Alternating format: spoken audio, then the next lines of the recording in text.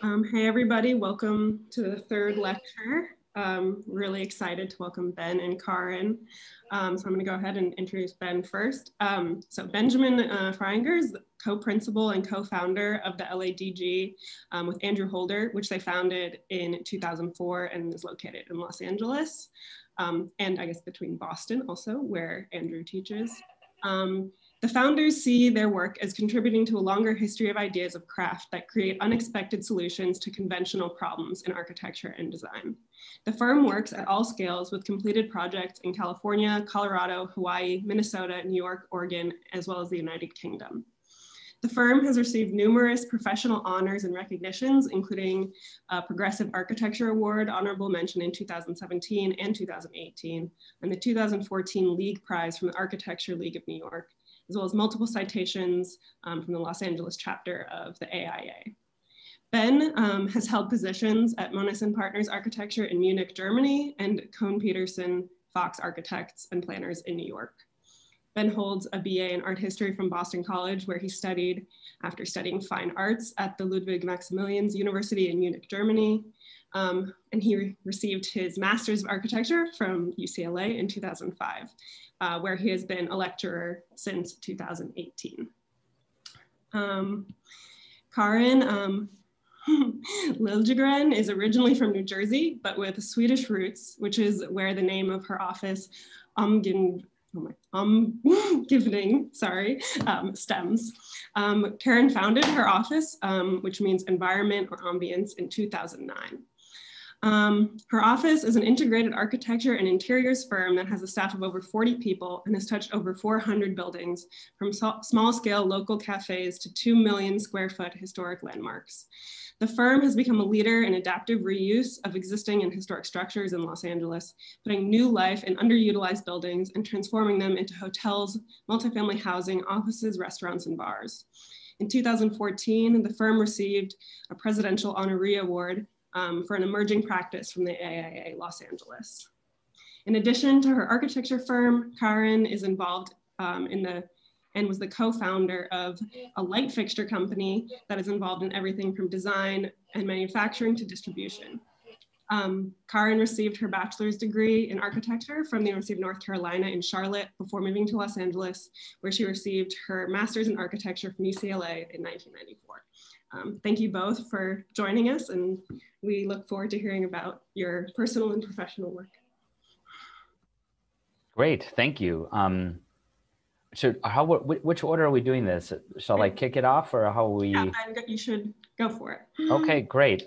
Karin, nice to meet you and looking forward to talking with you. I'm gonna try to keep this rather brief. I know we all say that every time we open up a lecture, and then by the end, everyone is fidgeting in their chairs. I'm gonna try to avoid that and hopefully set the tone for some interesting questions here. So let me screen share and get this talk up and running here. Great, we're good. Wonderful. So thank you, Yulia, and the department, of course, for having me here today. And I guess I'll just open by saying, so why am I here today? Again, hopefully it's less about talking and more about initiating questions relevant to the current academic and professional climate in which we operate. So then briefly, who am I? And who is the LADG, and how did we get started? Because I think it may be relevant for some of the students. The LADG, we have an office here in Los Angeles and another in Boston, where my business partner, Andrew Holder, is teaching at the GSD. And yes, we were part of the class of 2005 here at AUD. So the foundational idea of our practice, you might say, was born here at UCLA. Our firm is definitely a child of this school. We are obsessed with both possible theories of architecture, things like character, and by the nerdiest technical details of how it's made. So the contemporary conversations on affect, on formal complexity, on the graphic, on the easy and on the difficult, all of those have roots at this school. And I would say that the early years of LADG may to some extent have been an extension of that studio culture. So How did we start? At first, there we go. At first we build. So as students, we were arrogant, and we thought that the best way to begin a practice in architecture was to start our firm as third-year MArch-1s. So the LADG is really a corporate name for two persons who made a pact to follow a simple recipe, and that was graduate, start a firm, build and keep building until the record of your impact on the world is sort of an accredited mountain of objects. And for the first 7 years, we were single-minded in this pursuit. We pushed everything else out, no competitions, no paper architecture. We scarcely even made renderings, only the production of physical stuff. So what happens next? So we research a little bit.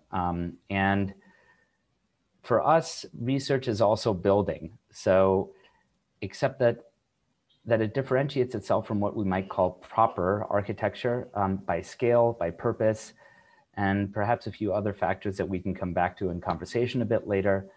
And sort of how does this happen? So you work for a few years, you're bold enough to throw your hat in the ring blindly and kind of hope for the best, enter some competitions, get funded, etc. Maybe you lecture a bit, you get published, you teach, although I personally didn't teach for a very long time, and eventually you get invited to some things. So this slide and this project in particular, MoMA's PS1 Young Architecture Program competition is a good example of that.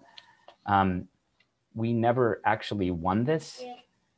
We were nominated to submit entries twice. And even if we didn't win, we might say that these entries are a good way of kind of tracking the progress of the firm for us. So I'm not going to linger here too long, except to point out we have a great deal of discomfort with these proposals. In fact, maybe it's more precise to say that we have a discomfort with the competition itself. It's because the competition lacks kind of resonance in the outside world.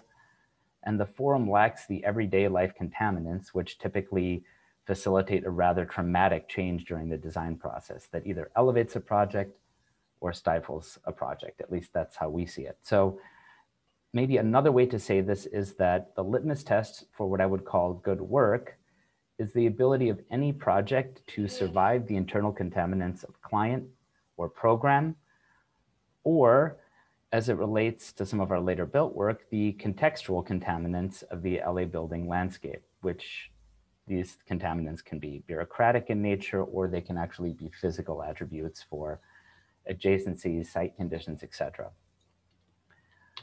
Our work thinks about architecture as a sufficiently dense accumulation of things, the assemblage of medium-sized chunks that cohere as plausible shelter.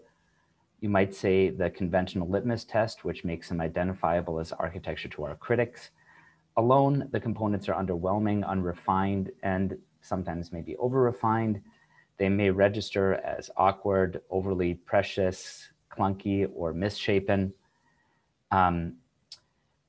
And really what holds them together is an interest in the character of the part or the detail. So for us, character preserves organizational coherence in the absence of ideal form. I should say, so MoMA PS1, and I didn't introduce some of these projects. I'm going to be a little sloppy here. This is Loftways, one of our first projects here in Los Angeles, just a manufactured interior. This is Surefoot Santa Monica, one of our first clients right out of graduate school. We did 15 stores for this client across the country, consisting of like highly articulated design prefabricated interiors on a budget of $0, incidentally. This is MoMA PS1, our competition entry in 2018. And this, I believe, is 2019. This was Giant Jai Gallery, an exhibition that we did in downtown Los Angeles at Giant Jai Gallery in, boy, I think this might have been 2018 as well. And then this is our project for Coachella. So I'll talk more about what the context for this project was later. So to expand on this, I would argue that if our world is crowded with objects, then our brand of architecture need not begin with the design of space or organization in the abstract. A crowd of physical things can fit together in very particular ways to produce space and organization as secondary, residual, and emerging qualities. We sort of might call this starting down one road and stumbling across an unanticipated solution, while bearing in mind there is no such thing as accident. Architecture requires intention rather. It can never be involuntary. A happy accident really becomes intentioned when it is rigorously interrogated and repurposed as architecture, and specifically when it is reproducible. It is manifested in the slippages, the misfits, and gaps between objects that seek loose affinity with one another as much as they do with their audience. So in this scenario, familiar programs gain new resolve and attention as they are squeezed between the physical artifacts that support them. So new programs emerge with sort of a happy survival strategies as interrogated accidents. I can kind of explain this using one of my favorite metaphors, which is that of grandma's attic. That is, like, if you want to live in a cluttered attic, which is for us Los Angeles, it requires a nuanced and thoughtful approach to all of the things lying around. So our brand of architecture employs a similar approach at the scale of a retail interior, a house, or even at the scale of a city block. So Los Angeles has proven to be sort of the ideal testing ground for this. Or you might also say that we all effectively live in grandma's attic already. And if we are committed to adaptive reuse of our environment and the elements already in it, then the city is a dense place and it is only getting more dense, and we want to be respectful stewards of the city and our neighbors. So maybe that kind of leads into what are we working on and what are we doing now? So here's what we're interested in right now. So for us, I'd like to return to grandma's attic one more time because I just love it so much.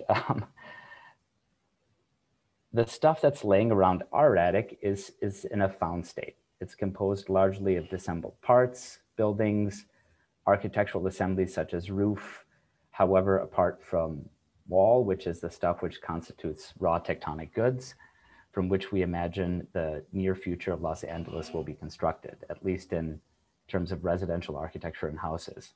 So these reconstituted raw goods have the capacity to organize space, again, mining slippages, gaps, and misfits. However, they also have the capacity to escape this role as agents of decoration and ornament in service of new, cohesive, whole assemblages. So we're asking, how will Los Angeles densify as its population grows and the city hits the geographic and psychological limits of lateral sprawl?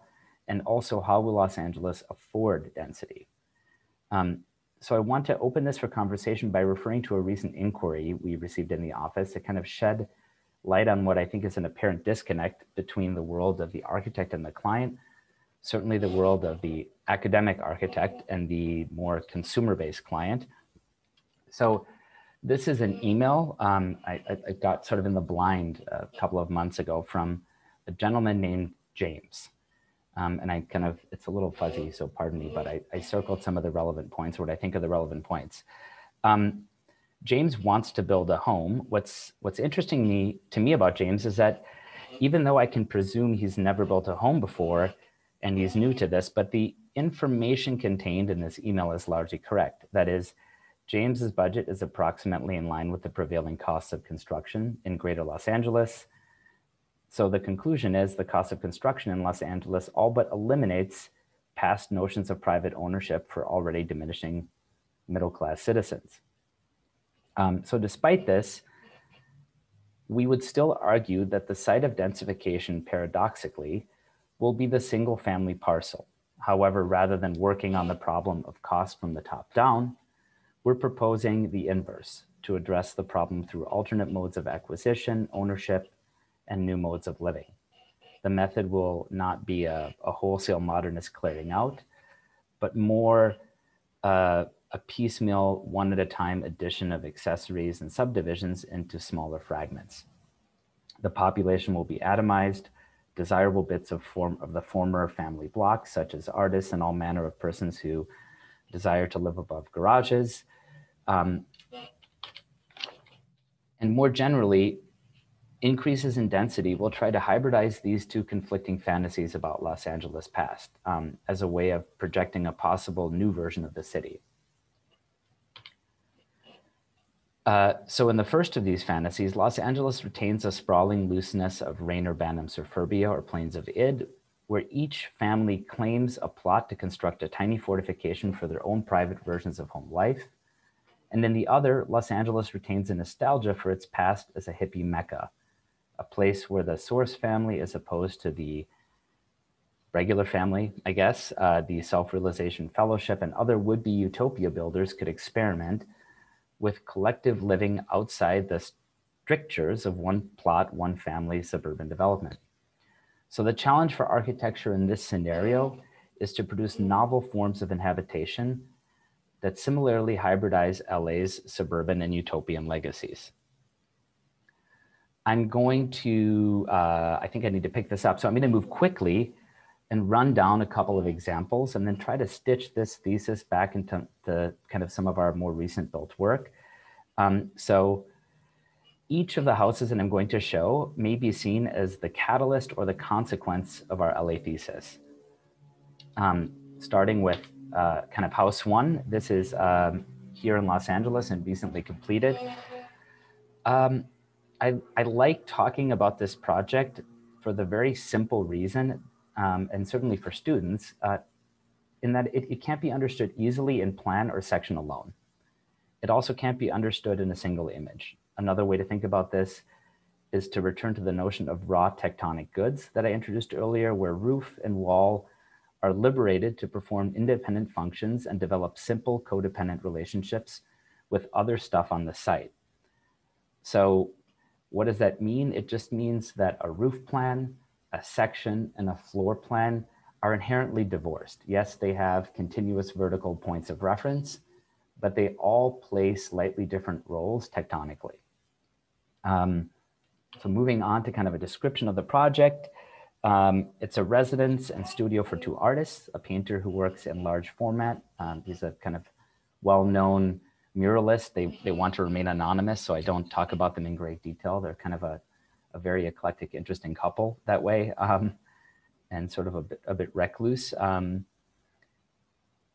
What's interesting, and it's for his partner, a photographer, who actually develops a great deal of film on site. And one of the components was to include a darkroom in the project brief. So what's interesting about this is kind of a common LA phenomenon. We have a landlocked parcel, a compound of sorts. There is an existing collection of buildings on the site. It's a compound surrounded by everyone else's backyard, in effect. Our precedent is deeply rooted in the mid-century suburban expansion of Los Angeles, and a magazine collection of homes designed by Cliff May. They have readings like model number 3215, and some of the planimetric operations in this project take kind of direct cues from this kind of organization. So there is only one plan here, and what fascinates us about the Cliff May plan is the way that walls and interior elements appear to float free on the ground plane, allowing for the emergence of figure in the association of rooms with otherwise mundane functional uses. So walls operate as freestanding objects collected loosely under roofs. The roof is partially disassociated. There's an adjacency of perceived complementary functions of rooms. We've sort of extracted the plan figures from May and repurposed them, or maybe a simpler way to say that is we've turned them inside out. And that conventional program is sort of smeared across the site in our version. It's an inversion of the architectural cliche to bring the outdoors in, as here everything is already inside. The project is all interior. The walls are arranged across the site to imply interiors that can be interpreted as extending in all directions. In plan, there is no absolute sense of what would be outside the arrangement of walls. There is no single elevation. On the exterior, is this the one that I'm looking for? Here we go. On the exterior, Only glimpses of exterior volumes and figures are framing the open spaces. And on the interior of the studio, it's all elevation. The indoors are brought out as walls begin to define the in-between spaces under loose-fitting eaves, under wallowing roofs.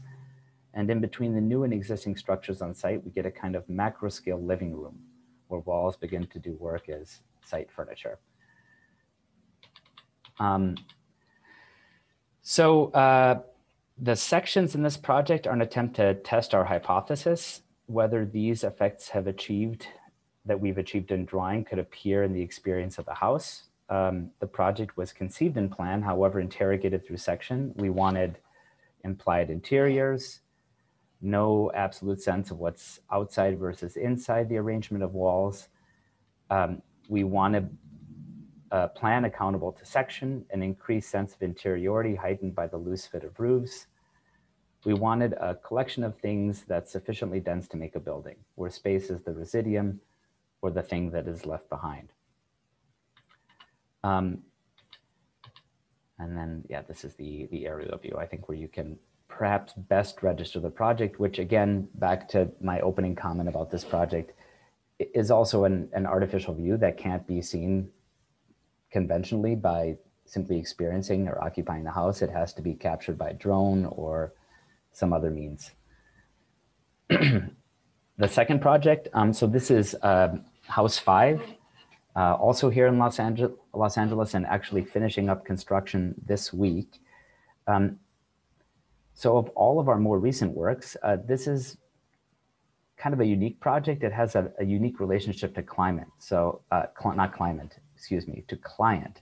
So perhaps unlike PS1, which I talked about earlier, which effectively exists in a vacuum, House 5 represents the antithesis. It's a consistent negotiation between built constraints, i.e. the conceptual project and the client brief. The clients seen here, Darren and Danielle, they are new parents, so they're kind of nuclear, serial Angelino homeowners, and they are also patrons, interested in a less normative view of architecture kind of outside the mainstream. So they want a single family home. We've done our best to deliver something slightly more. So for instance, we've opened the house brief by evacuating the center so that the kitchen, which occupies the space, is quite literally outside. And conversely, at the periphery, openings invite engagement with the discrete interior objects and programs under the roof. The project is also kind of very insular. It sits on a quiet residential street near Larchmont Village. It's not a hillside lot per se, which a lot of our other projects are, but many of the organizational tactics that play in the hillside research come into play in this project, and I'll return to that a little bit later. So this is the street view again. There is kind of an overwriting of the brief with technique, which extends to the client relationship with the neighborhood. So what we're asking is, how can we stitch a contemporary house into this context? Nearly everything is new with the exception of the existing exterior, or 50% of the existing exterior walls as required by code to keep the project entitled as a remodel, and to maintain existing non-conforming elements, and to borrow also subtle remnants of the original four-square plan organization, which we rather liked. Let's see if I can get to the facade. This is the original building facade. This is a study that we produced of the kind of facade in context. And then I'll try to get back to, this is again, the facade under construction here. I'll get to that in a moment. But in any case, we couldn't really hide this house. That means that to contextualize the facade, we kind of attempt to match roof lines in the style of the neighborhood to produce a sort of diagram of appropriateness. And again, we can't do it. So how is the project organized? Well, we have to kind of break it down by components. And so we have 3 discrete elements operating in plan, all based on a loosely expanded 4-square DNA of the original house, seen here. We have parenthetical walls, we have freestanding objects, we have little rooms under shed roofs, In other words, so here the contaminants of context present in greater LA, unlike the kind of contaminants present in greater LA and some of the other projects here, perhaps the original Foursquare plan is the contaminant. So it's the thing that we need to grapple with and wrestle with in order to produce this new piece of architecture. The site strategy is kind of porous front to back. Setbacks are repeated in the middle with a cut straight through the center line of the house. There are transverse openings. The diagram acts as a vehicle for us to kind of think about the client preferences relating to the other systems of organization. So there are 3 bedrooms. There are specific definitions of privacy and entertainment. The house is 2,000 square feet. It's constrained largely to the footprint of the pre-existing house, rather, with the exception of the extension of plan to produce organizational properties to the remaining site area. So in this project, there's kind of a high degree of plasticity with an extreme range of shapes and plan. The early schematic design consists of 3D prints in the form of unfolded boxes. Quite literally, the section is a stack of 3 things: ground stuff, extruded walls and solid boxes, single pitched wedges, an unfolded box that stitches solids together and encloses a remaining object sits on the top. So for us, I might say in relation to this project, insufficient means are a good thing. So the roof box kind of perched atop those objects is trying hard to do its job. Its effort is being expended on behalf of the client, and I would argue on behalf of the imperfect fit between means and ends, which produces all the beautiful excess. So for instance, the windows and clerestory openings that make the interior kind of look like a church. The design equipment we bring to the table is a collection of solid objects, wedges and cubes, and unfolded boxes based on a belief in discreteness as a means for establishing a new cohesion of stuff. So I think it's important to note here that we are not trying to undercut the client's wishes or to overanalyze or over-deliver the project, but this is the mental equipment that we have to wrestle with their design brief. These are earnest attempts to satisfy client requirements, but always produce effects. And we were interested in mining those effects to their ends. So there's kind of a productive misfit between architect and contractor and client here, and the design gets as the design gets further spatialized and misregistration continues to play out. Here, kind of an relatively early in construction view from the front yard. Again, it's a house for entertaining, but it shows kind of a relatively blank facade to the front. It'd be great if you could wrap up soon. Sorry. I'm working on it. I'm going to wrap it up right now. I'm just realizing that too. So yeah, let me just kind of cut to the chase here and get to the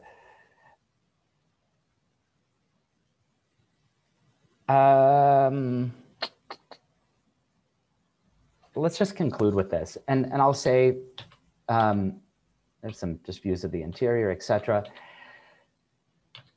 And kind of where the state of construction of the house now, which is again just a few days away from wrapping up. So just in conclusion, from my perspective, once being a student, I guess I would like to know, what do the students think about all of this?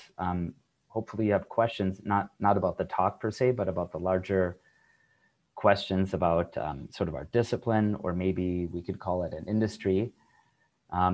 Yeah, I'll leave it there, and then I'm happy to answer some questions later as we continue. Great, thank you so much. Yeah.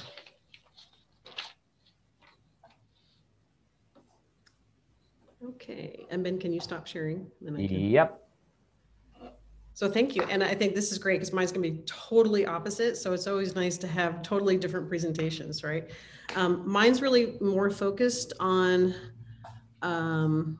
less of my work and more of a career path, or just like weird things in life that take you in different directions. So I'm literally going to start, I'm literally going to start with, I was born. I grew up in a very, very average, super middle class, New Jersey, suburban, super boring life. And I was obsessed with New York City. And that kind of set the stage for, kind of like where I came from. So again, UNC Charlotte, UCLA, both architecture programs. This was late 80s, early 90s, hence the, different vibe from back then. So after UCLA, and also it was a recession, but I was really lucky to get a job. I was at KFA, and they focused kind of on housing, and we were able to get the first adaptive reuse project in Los Angeles. There was a new ordinance that was just implemented, and we got the first project. And then from then I spent, let's say that was 99. So those 10 years kind of growing in that firm, and ended up overseeing our adaptive reuse projects. And I think there was like 12 historic high rises that I converted to mixed use housing. So those 15 years were building up my chops, getting tons of experience.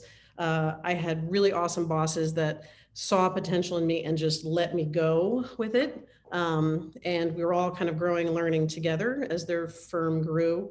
I was growing, and they just kind of let me have at it. And so having bosses that allow you to be who you are is super important.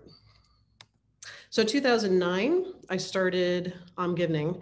And at that point, I had, again, spent 10 years focused almost exclusively on revitalizing downtown Los Angeles and Hollywood and converting these old buildings. And I really wanted to continue that process and kind of amp it up to the next level. I really wanted to integrate interiors with architecture because I was starting to see a real shift in our industry becoming very separate. This was also, height of the recession, and I just became a single parent, recently divorced in 2008. But thank God this house that we built together, we sold it right before the recession. And so we had a big chunk of money, and my half was what I started my firm with, and basically had no income for 3 years, because if you start a firm in a recession and you don't have family money, that's what you got to do. So talk about diving in without really knowing what you're up against. I think everyone who's a business owner will attest to that's what it is. Anyway, but today, yeah, we have about 35, 40 folks. We have a nice diverse staff. It's great. A lot of diversity and women leaders. It's still 100% woman owned, but we were almost making a big change with that until COVID hit. So our project, our process, our projects, our goals is all about kind of uncovering potential. So it's in everything. It's in the people in our staff. It's in the users of our buildings, the spaces, the buildings, the communities. Like what can we find? What is that potential that with our creative brains we can see, and with our technical abilities we can execute and make happen. And I think our general approach is super macro to micro. So on the macro side, we're super involved in policy and advocacy, because a lot of times what you can actually build stems from policy. And a lot of times architects don't get involved in that, but I highly recommend understanding policy and codes, because we're the only ones with boots on the ground that really understand what works, what doesn't work. So we're diving in headfirst, especially with adaptive reuse policy reform. And then of course, on the macro side, not just the building, but how does the building impact the street, the neighborhood, the bigger community? It's not just the building. And then down to micro. So it's all those details, and it's really about human-centered design. What does this feel like for the human? How are they moving? What are how can you enhance well-being and social connections and all that kind of stuff? So just a couple projects really quick. On the really big scale is Sears Landmark Building, which is, former distribution center, Sears Distribution Center that was built in a series from the 20s through the 60s. And so our job was, and it's historic, so to convert it to over 1,000 units, residential units, 200,000 square feet of office, 60,000 square feet of retail and food hall. And so, it was just massive. And, you know, it's just as a box to be able to put housing in there is quite a feat and very expensive. And there's so many talk about policies and historic regulations of what you can do and what you can't do. You know, we were carving in all these huge light courts into the building, and you know how that works, how that doesn't work. But what was really fun about this was how you could carve into the thing and really break down that mass and create this totally living organism of all these humans. I mean, you think about there'd be thousands and thousands of people in this building every day, and how they would interact with each other, whether it's through circulation, through views, through the light courts, and really kind of carving into on many levels. That was really fun. And then we do a lot of historic adaptive reuse, right? So this is one that's about to open. I don't have any good pictures. Literally this month, Proper Hotel in downtown LA. You know, just really exciting to see stuff like that happening. And then on the small scale, we do a lot of restaurants, bars, retail, you know, kind of designing everything A to Z, designing the furniture, designing light fixtures and stuff like that. And it's just, and really working with the brand of what is that coffee shop? What is that that bar, that restaurant? So really understanding their brand, their identity, and trying to bring it through in the interiors, which is hard to do because, you know, you really have to be in tune with them as opposed to imposing what you want to do. Like you have to make all that kind of work together. Last year I became FAIA, which is a really great status thing, I guess, or whatever. It was a very awkward application process because you basically have to document every single thing you've done in your entire life. Well, maybe not the early years, but to prove that you have made an impact on the profession. And it was you know, if you don't have a big ego, it was kind of a difficult thing to do. Anyway, this was a diagram that we did to kind of show the, you know, my impact of downtown LA. And it's showing, you know, on the left side, the history of downtown Los Angeles. And then the fill that kind of moves up and down is kind of showing the occupancy of the buildings. So, you know, the historic core in downtown was super active in the 20s, 30s, 40s through the 60s. And then it really tanked and was almost completely empty. I mean, it's shocking how empty these buildings were in especially the 90s. And then, you know, first through KFA and then through Omgivning, kind of the impact both with execution of projects, but also policy reform and stuff like that. So then I have all these other endeavors that I'm going to try to pull together in the end in this other diagram to explain, because I think that I would probably describe myself, I'm still an architect, absolutely, you know, because once you're, you know, if you're an architect, you're always an architect, but I don't practice architect, certainly not like Ben, right? Very different. I would say that I'm more of a creative entrepreneur, and I'm not really, I mean, I'm not really drawing that much anymore. You know, I have this amazing staff and they're doing that. And so my creativity has moved more into like all these different endeavors that can be integrated together. So there's light fixture company. There is a lot of prototypes because in the future, part of my plan is to have, you know, be able to do product and sales of the product, whether it's just to our projects or to a larger audience, I don't know yet. But in every project, we're trying to do that custom work so you can kind of work on the details, work on execution, test things out, what's working, what's not working, kind of thing. And then development, doing real estate development is a very big part of what I've been wanting to do for a long time. COVID put a little bit of another hold on that. But right now we're trying to buy a building and move our office into that. But instead of the traditional, oh, you know, I'm just going to move, you know, as my architecture firm, I'm going to buy a building, you know, and make some money and save some money kind of thing. The idea is more of a blend of not co-working and not private offices, but a blend of the two.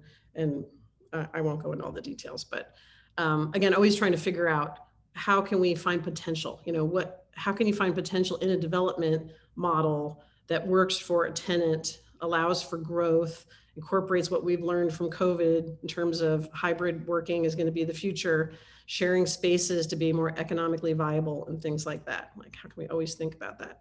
And last year, yeah, we had a huge, still having a huge decrease in billable work. And we put a lot, thank God for the PPP money from the government, which really kind of helped us float for a while, but put a lot of our efforts that we had time for into design reports, really looking at, how things are changing, trying to communicate to potential clients, to our own industry, outside of our industry.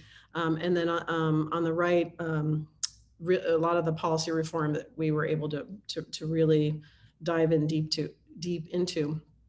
And Ben, it was fun you talking about the densifying Los Angeles.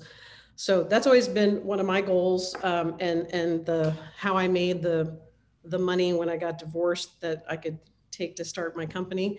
I really believe in densifying Los Angeles at least one house at a time, if not much greater than that.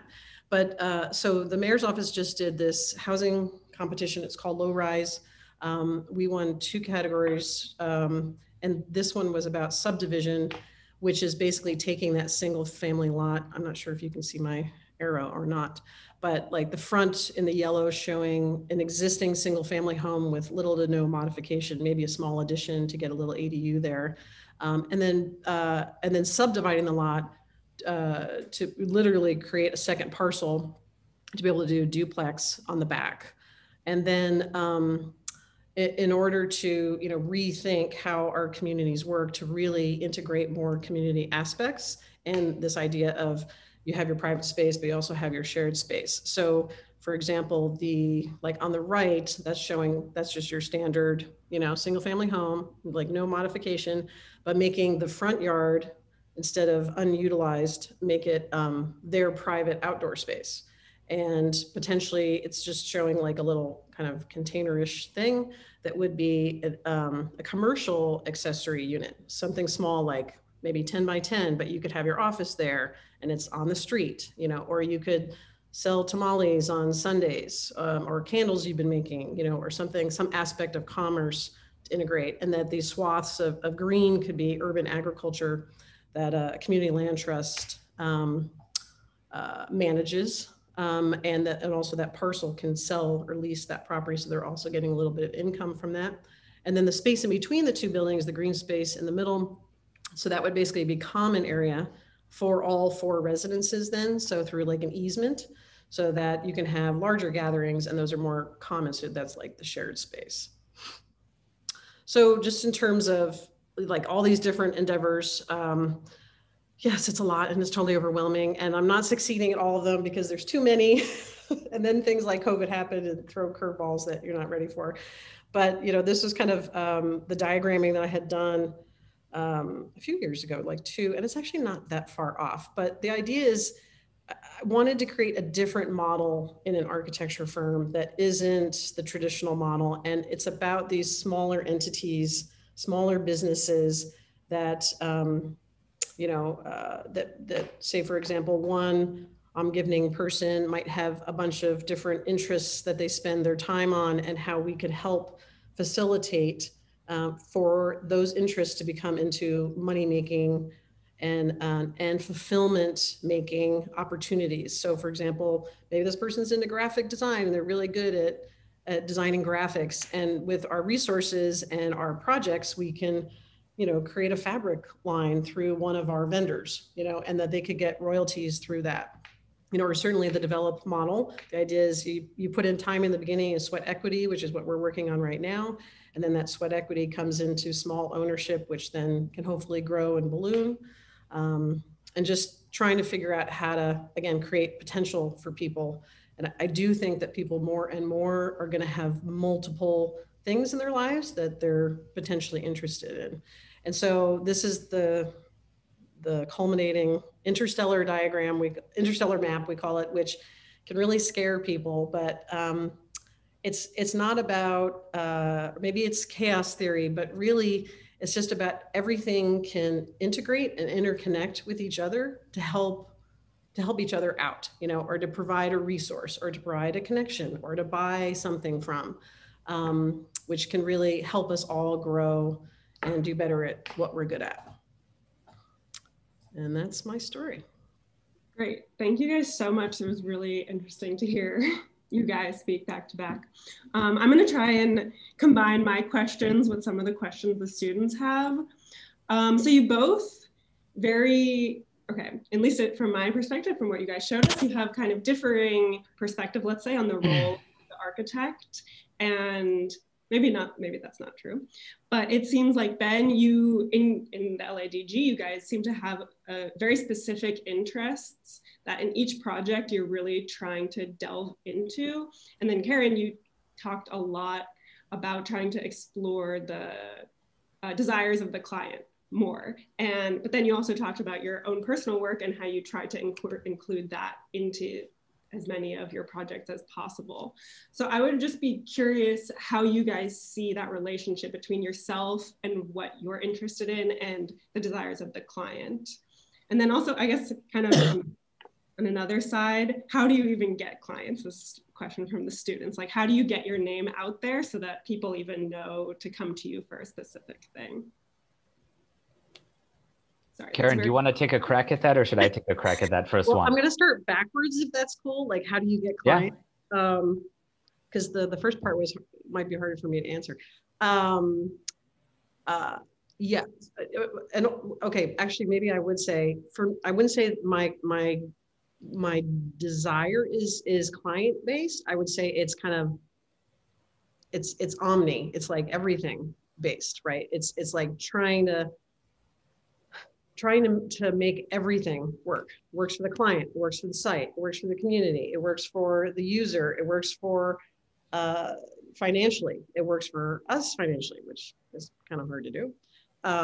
It has to kind of work for everything. In terms of getting clients, again, our work is really different than Ben's, but for us, because it's more community based, it's really being involved in the people in the community. So it's the people that live there, the people that work there, but who are the operators, who are the people doing business there, who are the developers doing work, who's involved in the city. And then once you actually have something to give value, right? So for us, it was the adaptive reuse experience. Once I got those 15 years at KFA, I had value to give. I didn't pop out with any value. It really took a long time to provide that. And then it's about nurturing relationships. And then those relationships that you nurture plus something you can provide as value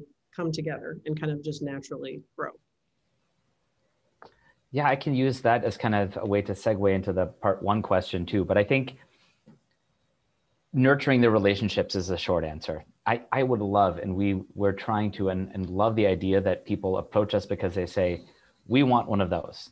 But what we sell is something that's very specific and nuanced, hopefully not bespoke, at least maybe in the past it was bespoke, and it's increasingly moving to something that's a little more, I don't want to use the word attainable per se, but we're conscious of that. And maybe that's a good way to then segue into the conversation about, like, what is the architect? Like, who is this architect that we keep talking about, and what is the role of that? So Karin used an interesting word, omni, that it's like we want to check all of the boxes, the client brief, the design, like all of those things. And it's sort of been my experience that that's not possible without friction, and a little bit of friction can actually be quite productive. So it's kind of the misfit of the ideals or the values of the architect, the client, and the contractor that is precisely the most interesting part about that relationship in the most conventional sense. So, like, to kind of blow it up to like the big historic view of what is the architect, this is going to sound kind of big and antiquated, but like philosopher, sage, mason, all of those things combined. And I actually think that's really true. I look at that, and of course I'm going to go to history. I love doing that, but I think that the academy right now is looking at architecture as philosopher. The industry is looking to architect as mason, at least for the last 30 years. And The sage part has kind of been ignored. So I would translate sage into something else and maybe say it's sort of the mediator, somebody that can actually deliver the message and interpolate between the two. That's the real meat of it. Like the having good work, that's the conceit. Okay, if you are an architect, you have to produce something good. And we can talk about what is good and what isn't, but that's a whole nother conversation, and probably not for today. But it's the mediation of those things that's relevant. So I think that's something that's missing now. So at a sort of in contrast to what Karin is doing, which is really impressive and kind of addressing things at a macro communal scale, we're trying to do things at the micro scale and running back to the things that architects have been giving away sort of in the last 20 years, let's say. So we like entitlements, we like permitting things, we like the bureaucracy of the city. We find that there's ways to interpret code and manipulate,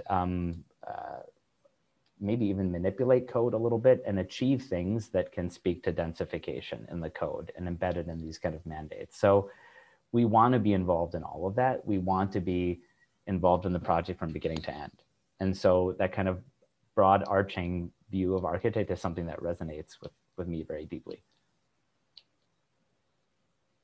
I didn't answer that question at all, by the way. I just said what I wanted to say. I thought it was great. Great answer. Okay. So just another maybe more specific question from Cam from the Jumpstart program.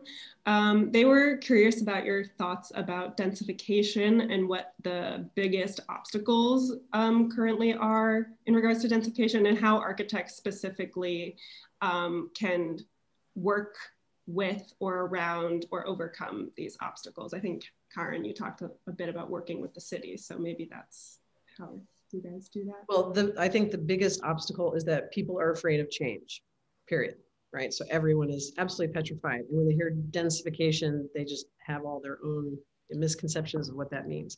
And I think architects showing what densification can be and how it can be good is part of our job. It's hard for us to find opportunities to do that. And that's what was so great about that competition. I just really hope that with that competition at the mayor's office, their plan is to kind of bring it out into the community, be doing presentations. And that's why ours is also very like normal looking, like it's very, yeah, you could picture this next to your house and it'd be okay, because that's literally how to get that change going. And then once that change gets going, the other entry that we won was much more architectural. But that one was more about how to subdivide a lot, right? So it was much more average looking, which I think is important to start to sell it to mainstream, and then it can amp up to really become something more. I totally agree with that. And maybe actually, Karin, in this sense, we're not so different in our strategies and approaches. I only briefly touched on the hillside research that we're really involved in and really interested in these days. But for us, it's like the recognition that number one, we need space. And we need space that's affordable. And so that occurs at the fringe. It occurs in hillside properties that have been overlooked, some that can't be easily accessed without a significant intervention that triggers all kinds of red tape and bureaucracy. And then it's the optics of going through all of that that are relevant. And this is where I think I totally agree with Karin. It's the optics of that change and that kind of, there's lots of good ideas out there for how to accomplish this, but that's the big challenge. So one example of this is like to tie lots or produce common green space or common infrastructural elements in hillside lots. The optics for the city need to be that of producing atomized individual residential units. That's what the city is comfortable with. Anything that kind of violates that, unless it falls into a very specific category, starts to raise red flags and makes difficulty for permitting and entitlements. For the neighborhood, the optics or let's say the interests could be very different. And there's a conflict there. There's one version is we don't want a big house on the neighborhood, a big fancy architectural house. Another version is we need a house of a particular kind of quality and size because it will impact property values. So there's this constant delivery of something that in one sense has to appeal to the city and in another sense has to appeal to the neighborhood. And we're finding that it's possible to do both in very kind of clever ways, but you're always sort of delivering a wolf in sheep's clothing. You have multiple agendas and they're sometimes in conflict, at least in this current system with the city and with respect to the neighborhood of the clients. Yeah, a question for Karin from Olivia. She's wondering, how are you able to focus on design of all aspects and found your company on your own terms, especially when you work at such a big scale? Well, when it was just me, right, I was doing everything, but it was just me and the projects were very small. And now that's what I'm saying. I do very little design. And in fact, I'm not even involved in the projects that much. I usually do more of I've realized I'm more of the vision person. Like I see where it needs to go.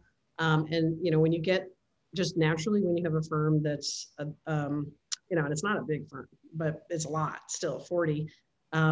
It's very hard unless you have other partners that are bringing in all the work. Basically, almost all of your time is bringing in work. So that's where I spend a lot of my time. I can't even speak to that question that way, except to say that time management is like your time is a commodity and there's a fixed, it's the biggest asset. You have to be very, very disciplined about how you spend it and where you're going to spend it. And you can't do it all. It's a constant moving target and it involves kind of rethinking. There's times when, you know, looking for work and marketing is important and cycles where the execution is important. And don't forget, I would say to some of the students that you're seeing images of architecture, but a lot of these things break over a 3 to 5 year cycle. So there is the finding the client, there is the designing the project, there is the entitlements, and then you have 3 or 4 or 10 of these cooking at any given moment. You just oscillate between very different roles. So it's your comfort and ability to change hats and take on very different roles is critical to all of that. Yeah, thank you. So maybe one last question about visualization and how you show your projects to clients. I think for Ben, this is, I would personally be really interested because a lot of your drawings and your visualizations are very architectural. And I'm wondering, how do you use those same drawings to communicate to your clients, or what is that process and how do you see that moving forward? Do you guys use VR or anything like that? Our version of VR is a camera and a light bulb and a model. And we like that. We like the analog. We like a very specific use of technology. It's a good question. And it's an endless conversation in the office. I'll try to kind of answer it briefly. I would love a drawing that does it all. It doesn't exist. It simply doesn't. It can't. And increasingly, we're okay with kind of a heterogeneous collection of output. What you saw were like very architectural academic drawings. They're meant to communicate an intention. A construction document is meant, it's not how to put a building together, by the way, in my opinion. It's meant to tell a story about how to put a building together. Those are two very different things. The one thing that I think that is kind of universal has always been, and it's funny because it's such an architectural, a classic architectural fixture, is the model. Everybody gets it. The client gets it, the contractor gets it, the architect gets it. It speaks to almost everyone. So we rely on that heavily because we found that it's just like a really good tool. It is the mediator that I was referring to. The model is the sage that allows the academic to interact, or the academic agenda to kind of be reconciled against the agenda of a contractor, of a project manager, of a financier, etc. Okay, great. So I think we are perfectly on time at the end of that question. Thank you both so much for coming and speaking with us. It was really great to hear what you have to say. Julia. I would also like to thank Ben and Karin for joining us today. I think this was really exciting to see both of your work and get an insight into the kind of experiences since you graduated from UCLA both, and kind of your ongoing and continuing affiliation to UCLA, and getting an insight and kind of networking with the students thanks so much both to you for your time, and really appreciated meeting you, Karin, as well. And yeah, hope to stay in touch in the future and reconnect. Nice to meet you, Karin, as well. Like really super interesting work. We've been watching from the outside. It's nice to see it from the inside as well, too. Thank you so much. Yeah, this is a great opportunity and really fun to be back at UCLA. I really haven't been involved so much in the last few decades, so this is great. And for the students, come to UCLA. There are like so many interesting people are at UCLA. Exactly. Like I'm just gonna plug it. It's great. It's such a good place to go to school. Go there. And my efforts were really to kind of bring as many different people together, and it's already now in the last 3 days, like seeing all the different kind of work is really exciting. To meet, for me also to meet the alumni from UCLA, having taught there now since 2012. I only know the people since then, and kind of meeting others is also really great. So thanks again for your time, and hope to see you soon. Thank you. Have a good day, everybody. Bye. Bye.